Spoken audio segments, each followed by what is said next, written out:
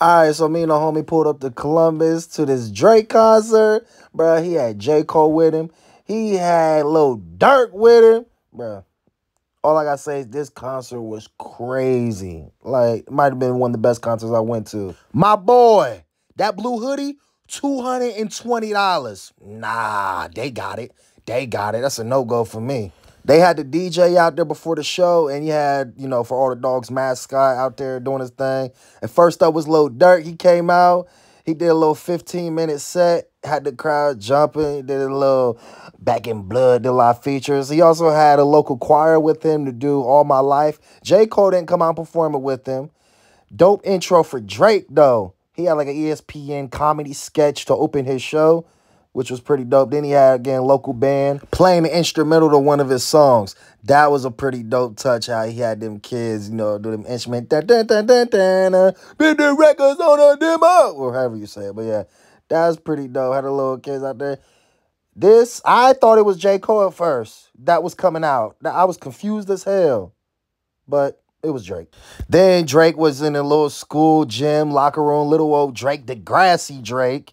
He was there, thinking about life, just thinking like, what's up? Then picked up a mic out of the locker and he handed it to the big Drake. That was fire. And then you already know what he started to do. He started doing that Take Care and Thank Me Later album to start off the set. And then we like, where the hell is he? Where Drake at? Where he at? Then out of nowhere, he pushed the wall down. Boom! This boy right in front of me, boy. Right in front of us, right there. I said, oh, this nigga right in front of us. Bruh, he came out that box performing Marvin's Room. I'm just saying you can do better.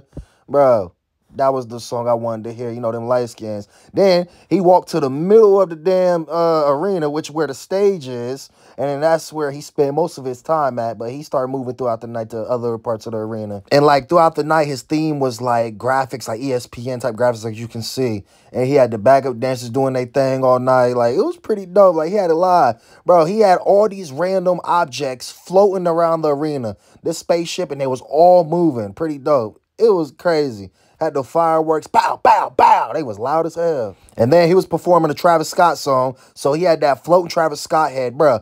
Fireworks was shooting out of the eyes of Travis Scott. That was pretty dope. Then he brought back out Lil Durk to, hit him with that. Sometimes you laugh, sometimes you cry. I guess you know now.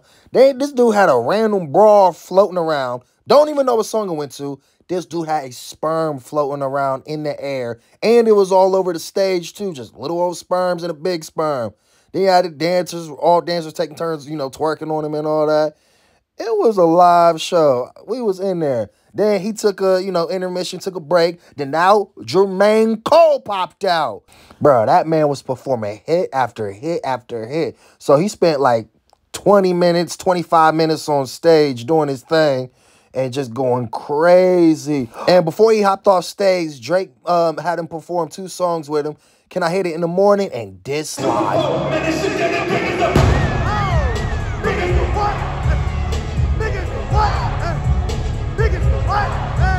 That might have been the craziest song of the night live. It was wild. And they had Spider-Man in that, pew, pew, just flinging webs. That song live is crazy. They had like an 80-foot Drake holding a damn paper plane. And at the end of the night, he let it go. And it just landed on stage. That was pretty cool. I was like, damn. Then the last song of the night, which is one of my least favorite songs, is that new Slime You Out song. And they pick a random dude from the crowd who just get slimed on them. But overall, this show was 10 out of 10.